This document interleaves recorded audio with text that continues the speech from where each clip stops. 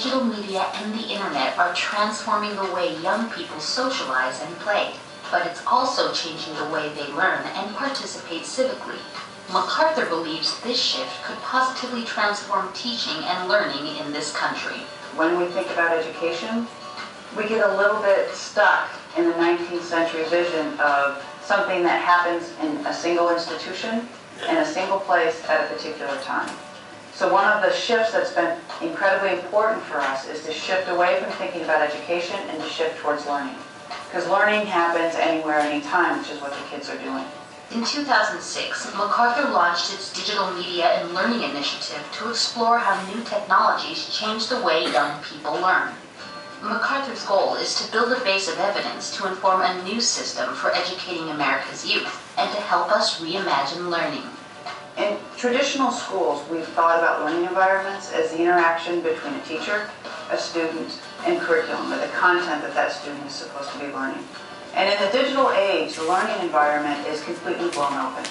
Because when you go online, or if you're in a game, or if you're in a social network, you could be interacting with thousands of people, many of whom are your peers. And so peers play a hugely important role in learning environments in the 21st century. MacArthur has made more than $60 million in grants to researchers and practitioners working at the intersection of digital media and learning. University of California researcher Mimi Ito's 3-year study of young people's use of digital media forms the backbone of research in the field. Mimi Ito has just completed a seminal work called Hanging Out, Messing Around, Geeking Out. And this was a 3-year study, an ethnographic study of over 700 young people. 25 researchers involved in the project. It's at the core of how we think about learning environments now, how we design them, and it's at the core of how we think about constructing learning networks. And people like game designer and professor Katie Salen are helping us reimagine learning spaces. Salen's new school in New York City, Quest to Learn, is based on curriculum designed to engage students in their own learning. In the game world, there's this phrase that's called putting chocolate on top of broccoli. And so people talk about what we really need is the fun of games put on top of the content of schools. And Katie's blown that apart and said, no, that's really not what we need. We need to completely reconceptualize what teaching and learning looks like. And she's done that through reimagining teaching and learning from the perspective of game design, and is really leading at the forefront of really reimagining what kids' experiences ought to be when it comes to learning.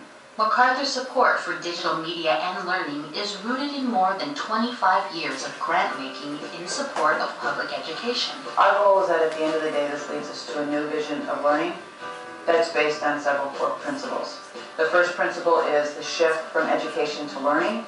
The shift from consumption of information, again, is something that often happens in schools, to participation in production, which we think is the core form of learning that has to be at the center of 21st century learning. The shift from thinking about institutions to thinking about networks. So we know that this isn't just about the technology, that this is about learning, and that kids are learning in ways that are self-directed, they're learning in ways that involve both peers and adults, and they're learning in ways that engage their passions and their interests, as well as enable them to develop skills and competencies that allow them both to participate in democratic society, that enable them to get jobs for the future, and most importantly, to be lifelong learners. Did you catch the part about the difference between education and learning, schooling and learning?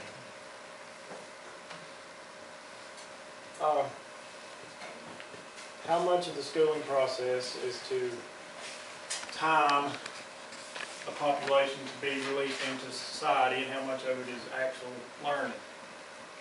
And if you think about that, you'll pick up on what she's talking about. A whole lot of what we do is to get everybody to the same point at the same time. And probably the point is that that time is gone now. That we're going to have to start altering our way we think about such things. And that we need to focus on getting people prepared to fill those jobs. And a lot of those jobs we looked at were 2-year education degrees that may be paying $45,000 as a startup salary. But the problem is that quite often when we get kids out of high school, they're not necessarily prepared for those because they've been had to take this subject and that subject or some subject over here that didn't apply to that 2-year focus. And Mr. Taylor may know more about that, but I think that falls more under the CTE things that you guys work with and what we've traditionally done in academic school. And I say academic not because I believe it. Vocational things and CTE things aren't academic, but they've always been labeled separately, okay? That's going to have to change. Technology is going to force us to change that. It's already started. We've talked about how I have about 200 students registered for homeschool now that take it upon themselves to train themselves, or the parents have. So that's just going to grow and grow and grow. If we don't be proactive and get in somehow to address that and be a part of it, we're going to get left behind. Now, we can't get away from these needs.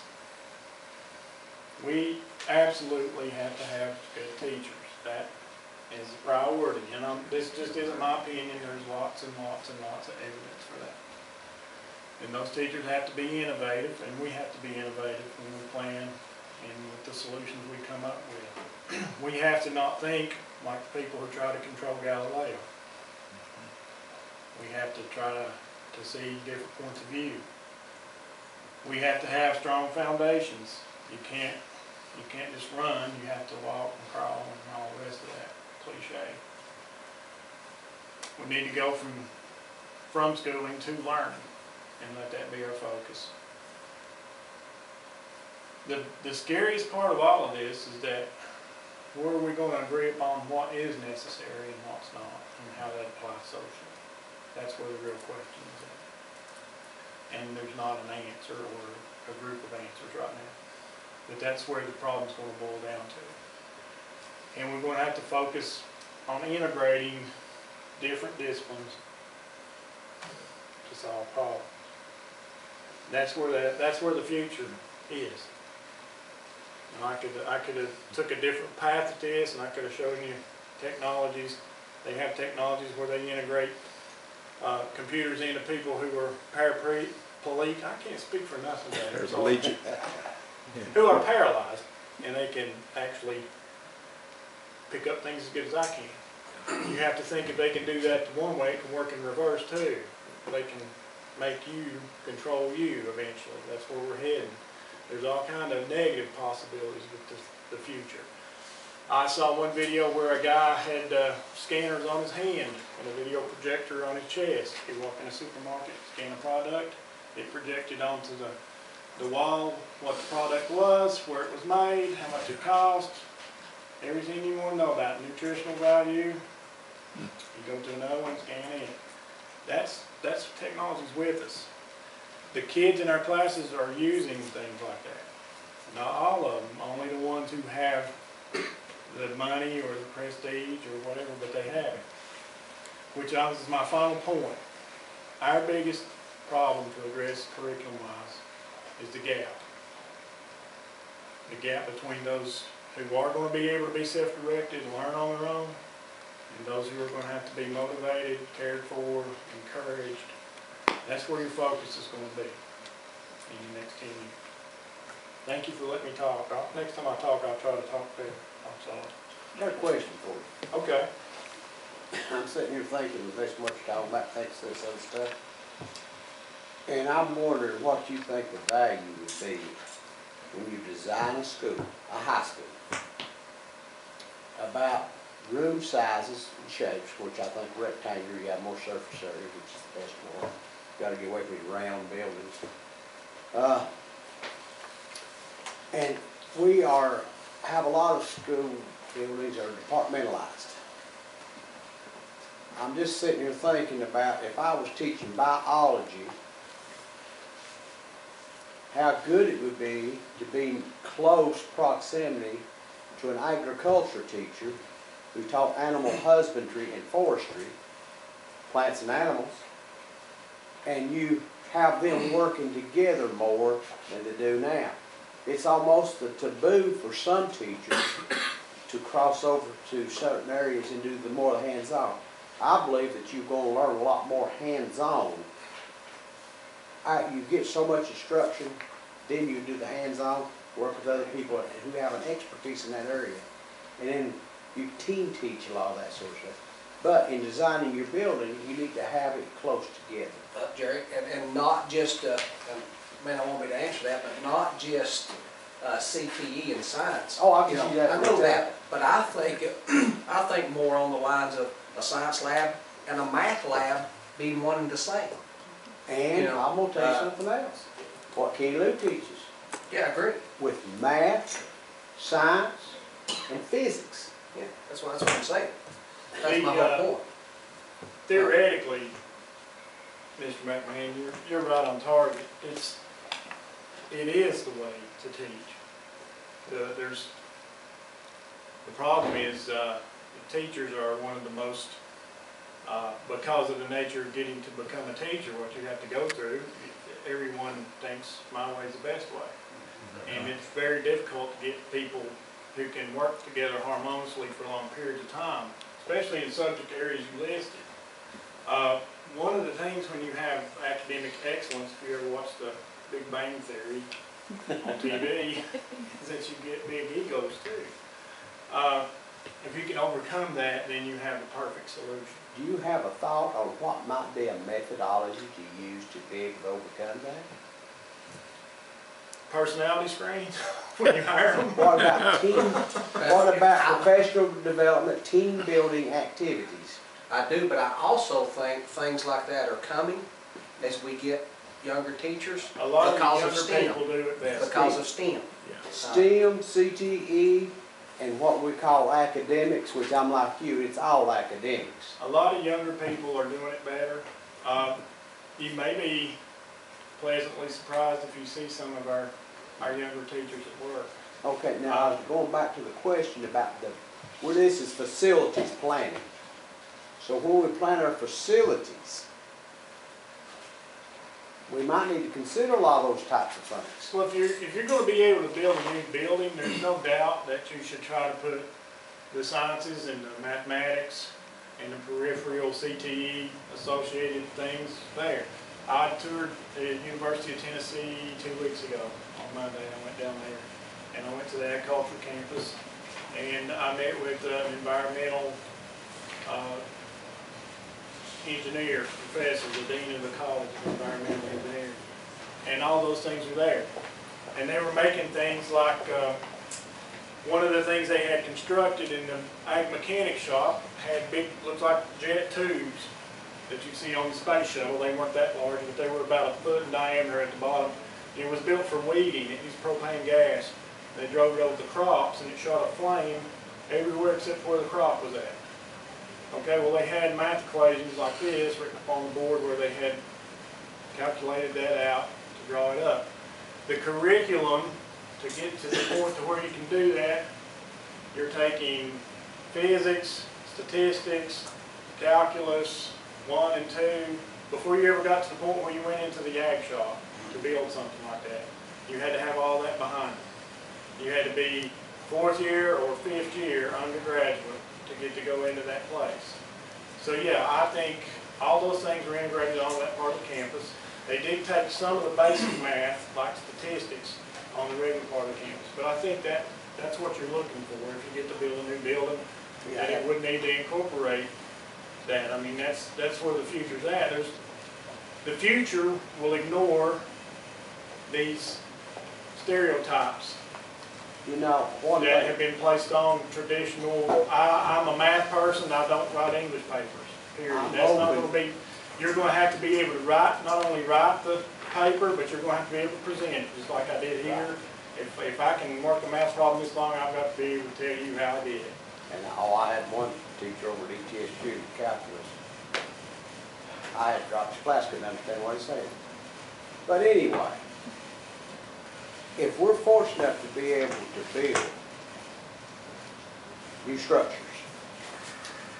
one of the things I would like to see is we would have buildings that if you were in a traditional high school, you would recognize it. And we could do it probably in some ways cheaper than the current situation. Do you agree with that? type of philosophy? Jerry, I think it goes back to part of that video, and then I'll hush because Phil's got to do his stuff. Yeah, that's right. But I think it goes back to infrastructure. Yeah. And I say infrastructure, I think if, you know, putting a blank piece of conduit that connects every room. In the future, if you have a future need, you slide a piece of Ethernet wire through there and you hook every classroom. Talk about a math and a science classroom.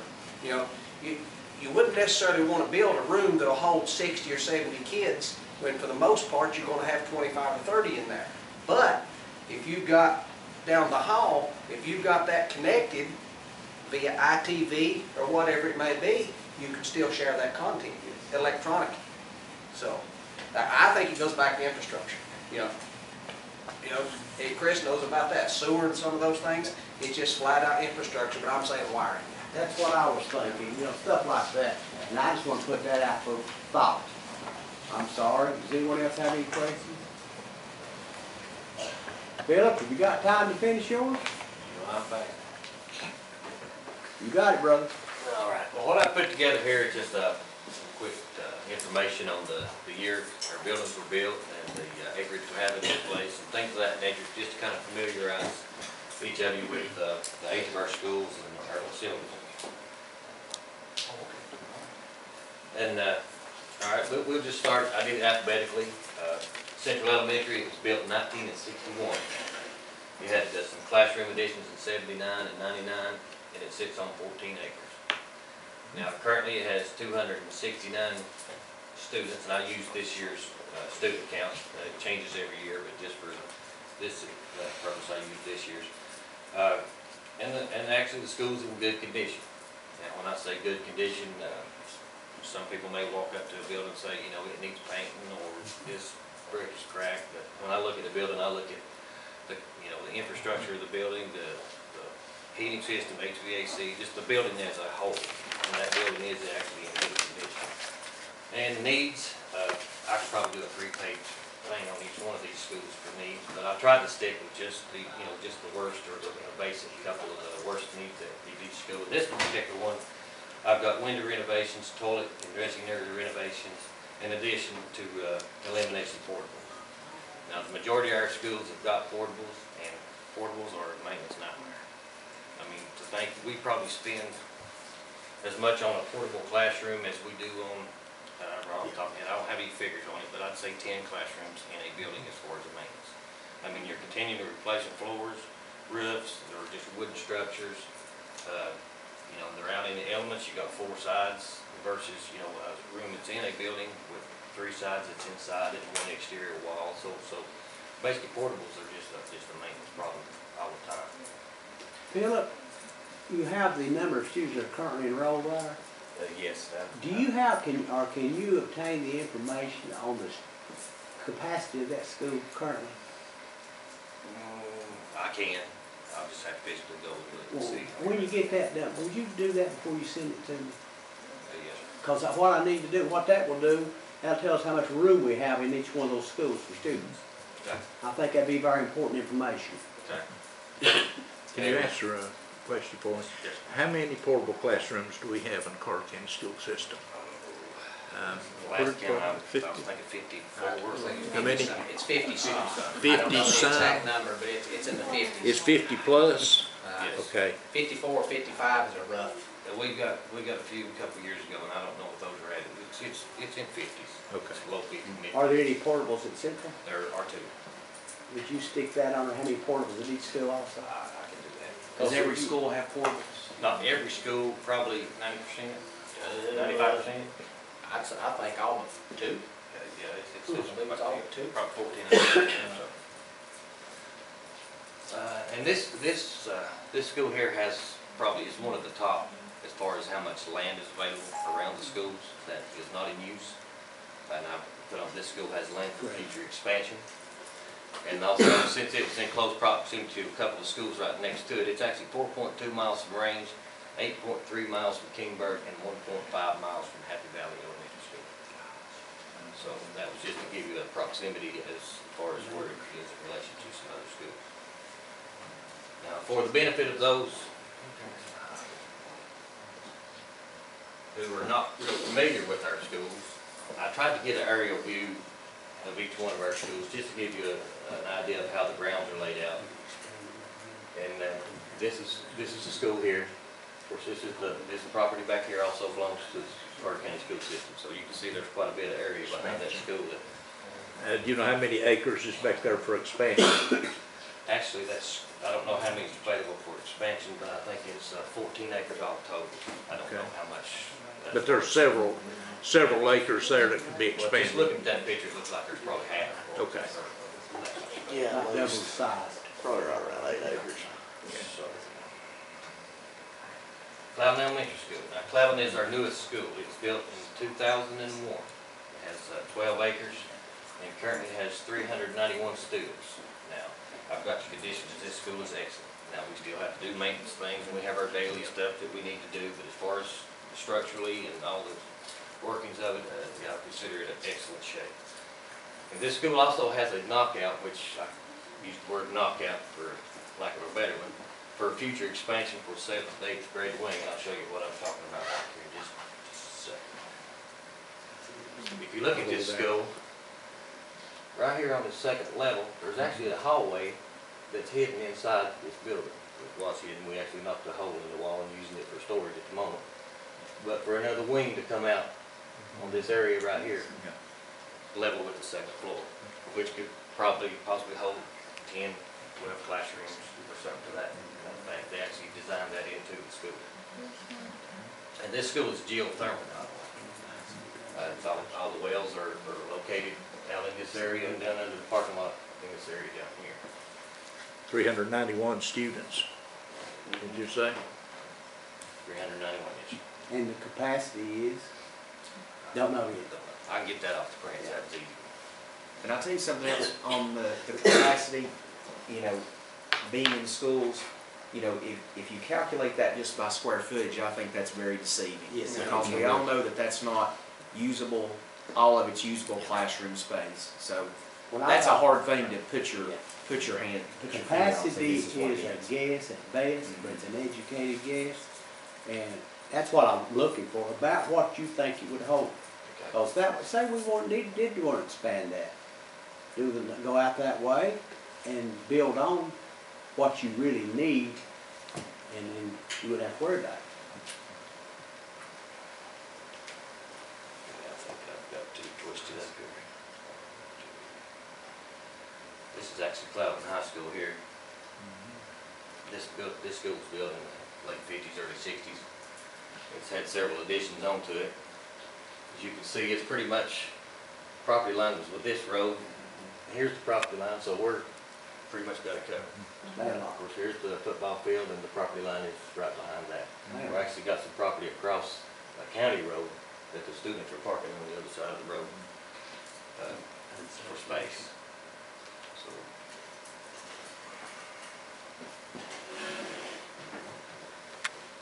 this way.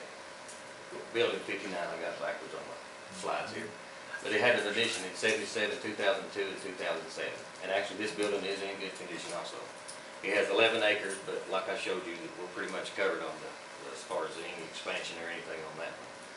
Currently has 325 students. And its biggest needs is parking.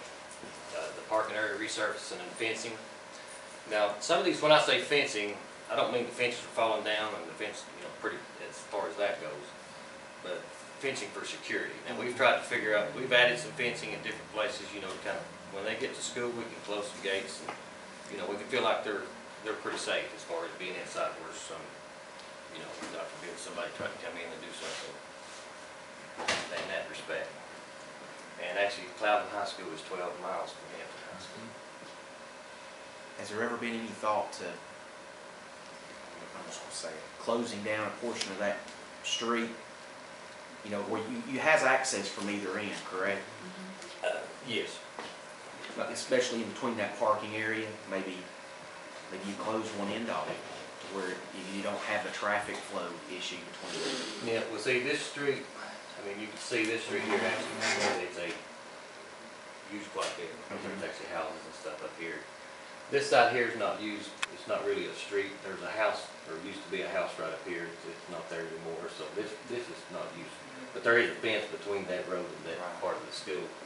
High schools are the hardest to try to do, because you can see right here, they're parking across the road. I mean, you know, to get them in and out of there and get them all, you know, fenced in, and high schools are just a nightmare. They're That's a spread out security different nightmare buildings, right there. vocational departments and things like that. It's just hard to do. Elementaries are a little easier. Once you get them in the building, they're not going too far. I mean, they go class to class, they might go out and play, but they're not gonna have to go to a vocational building or something like that.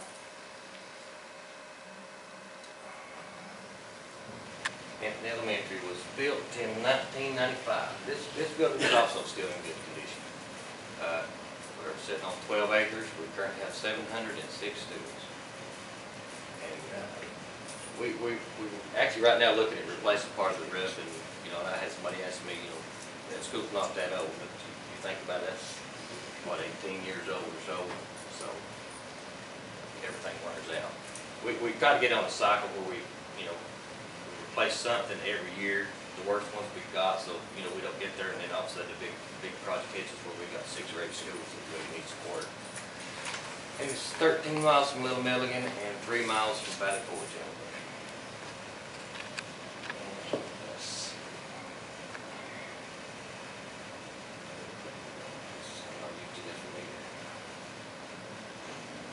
Here you can see the layout.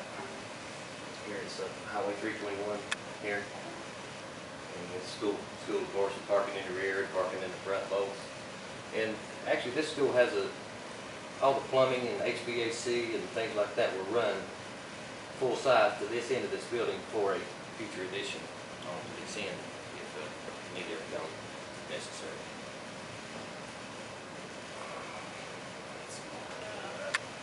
Hampton High School was built in 1963. It had a vocational addition in 77 and a band room addition in 2001, and this building is also in good condition. It has 24.7 acres and currently 403 students. And the initial needs there are, of course, again, modular classrooms. We need some additions to eliminate that, fencing, and toilet and dressing area renovations, which, you know, we could probably say that at about every one of them. But, that's the worst needs that I feel at that school there. And the layout of that school. And there's the football and the baseball field and stuff. Actually, I think Mr. Shooter referred to the Plains place is back up this way. And so we actually own a couple acres across the road here also. How much of that frontage on 19? How far over? This road here, Yeah, all the way over the 4-lane. How much do you own? Okay, just. I believe, if I'm not mistaken, property lines from this road to the river here. And I assume you don't. The school system doesn't own this big. Yes. No, not to my knowledge. No. That's private, I believe me. Just, They own across from the high school, that little streak of land right there. That little strip right there. Right there, yeah. That's where they want to build the Yeah, park. That's where they're talking about building that little That park, was their right there.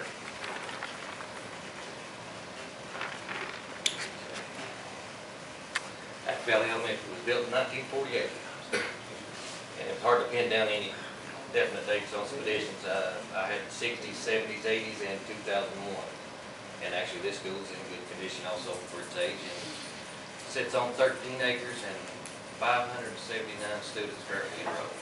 And the needs of that school, again, is to, in addition to eliminate some portable classrooms, I think they have 7 at that school. Window renovations, roof replacement on one section, and I think it's the only section. This section here is actually the only section we had to re-roof in the past few years. See the rest of it. Here's Austin, here's our little trailer park. Yeah. Where's the property boundaries on that thing? Actually, it's right on this side of this road here, and it comes back, it comes along this, well, actually, it's like right here. Comes along this and goes back to, so this is the ball field, so it would go back to about here. So you have all this area here, you know, it's open right at the moment. And it's on sewer now. It's on city sewer, yes. Okay, Happy Valley High School, built in 1962, had a addition in 77 and 88. It's in good condition, and it's on 27.5 acres. Has 484 students currently enrolled. And I have toilet and dressing area renovations. We've recently put a roof on this one, some